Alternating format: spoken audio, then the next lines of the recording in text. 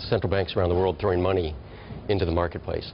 And as long as you have that, you've got speculative buying that's taking place. It's the money going in, the QE, and everything that's happening globally that way is really, in my mind, a big Ponzi scheme that's government funded. It's not helping the economies. It's disrupting the markets, but the money has to go somewhere, and so people are finding places to put it into equities. And what you have with QE is simply a monetary phenomenon where money is going in. And if you have more money and it's helping to offset what businesses and people are doing as far as debt liquidation, that money is going to find a home, and it's finding a home in the financial markets. Mike, good to have you with us here on Bloomberg. Thank you. Just first got to ask you, why did you write this book? I'd been hearing so many investment myths over the 30 years that I've been trading that it just bubbled up in me, and I felt I had to get the truth out about what's really a myth and what's really true in investing. The title came out of when I was writing the book. It was exposing 20 common investment myths. And as I'm writing them, I started realizing what they were really doing with these myths was the common investment wisdom was teaching people to gamble with their money, to take unnecessary risks. And to me, the definition of jackass investing is taking unnecessary risk with your money. So Brandywine takes an entirely different approach than the asset class approach that most people take. So you'll find most institutional investors and investors in general that are looking at asset classes, equities, bonds, and within that they have different sectors and categories they're looking at. We really take a return driver-based view where we're saying what are the individual opportunities at every level of every market, and not just limiting it to equities or bonds, for example. So we look at anything across commodities as well as within the equity markets. Our approach is really to look at more of a micro bottom-up independent opportunities, and trends could be one component of that. But there's dozens of return drivers that we employ. So you could look at market sentiment, for example. You could look at cost of production data on commodities and determine whether or not there's opportunities with certain markets in that scenario. Today we're totally futures focused, managed futures, and the reason we are is because we can trade over 100 markets globally with one instrument type in futures. It's very liquid to go long and short, so we're in commodity markets, we're in currency markets, stock indexes around the world, bonds and money markets around the world, 100 different markets, and it allows us to get the best diversification, which gets the highest return at the lowest level of risk. My approach philosophy is to identify return drivers that have solid long-term probability of driving the returns of any given market, and then systematically backtesting to find out whether they are effective, and then employing those on a systematic basis going forward. The last myth I put in the book, there is no free lunch, that's the myth that you can't earn a higher return with less risk. And the reason that's a myth, and the reason it's not a fact, but the reason people believe it to be truth, is because they start with a boxed-in universe of investment options.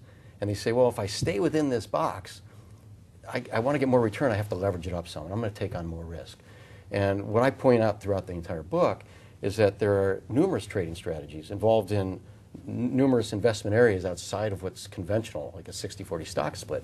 And when you expand beyond that into those other areas, you can actually increase your return and lower your risk at the same time.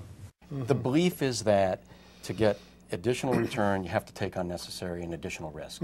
And that's absolutely not true. And the reason the belief exists, though, is because people are taught to gamble with their money. They're taught to put a little bit of money in stocks, a little bit of money in bonds, maybe some money in real estate. And within that small box, if you want to get a higher return, you do have to take on more risk.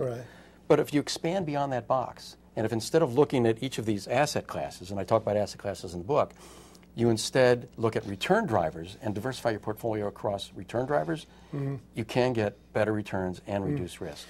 That's really a theme, probably a central theme running through the book, is that diversification is the one true free lunch. Portfolio diversification. And don't commit to any one style of trading or any one return driver. It'll work for a while, just like owning stocks. The return driver of really betting on people's emotion and increasing desire to own stocks worked great for 20 years. But everybody then started gravitating to relying on that single return driver. It's going to fail. No single return driver works all the time. You have to diversify.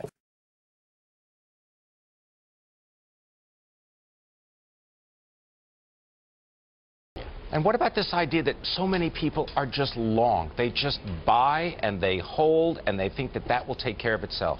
Yeah, buy and hold works well for long-term investors, is my second myth in the book. Indeed. And it's just not true. I mean, just like in any other environment, I view it as an excuse to rationalize losses. On average, people do mistime the market. Most investors are emotional. Market's going up, they're jumping in. The market starts selling out. They're panicking and they're selling out of their holdings. Fear and greed.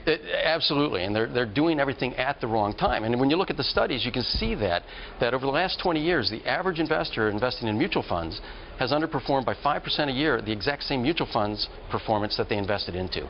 So that shows you that after the funds run up, they buy. After the funds sell down, they sell. There's a study in there that was done at Yale where they had a rat find which side of a maze to go to find the food. Mm-hmm. And it was 60% on one side and 40% on the other. And then they had the students, the Yale students, make the same prediction. Mm-hmm. The Yale students got it wrong more often than the rats did. The rats, because they started figuring out most of the time it was over here, they got close to 60% right. Uh-huh. The Yale students were close to 50-50. Mm-hmm. You know, so sometimes being an expert, overthinking, you underperform. Well, I got to ask you about today's market action when it comes particularly to the U.S. Treasury.